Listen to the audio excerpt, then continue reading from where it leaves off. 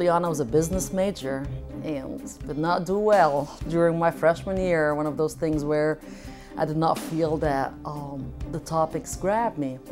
And then I was taking a course, like a lot of our students here take a course in, Introduction to Psychology and Child Development, and realized, especially for children who live in contexts of poverty or given the cross-cultural context, not having the resources that they need, there are a lot of issues there that need attention.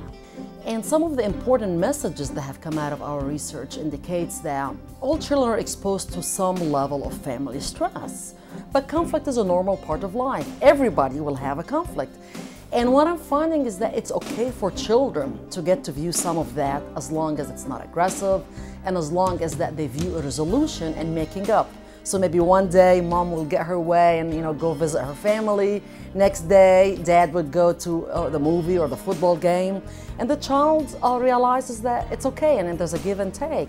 So in my teaching and research, I involve the students in meeting with the families. They get trained in interviewing skills, they get trained in interacting with the children, and they learn how to examine different facets of child adjustment and how children are doing.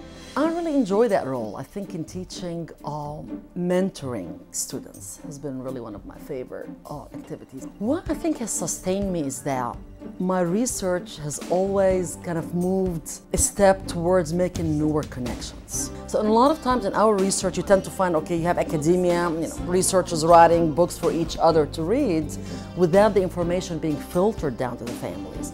But now I feel like throughout our recent work with sleep and academic performance, that we really are able to translate some of the research and see interesting implications for them. So what keeps me interested here is I see the importance of the issue.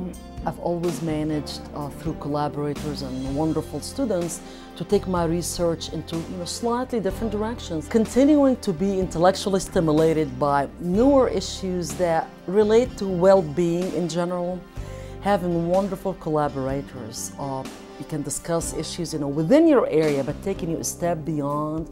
I think that has really been challenging for me.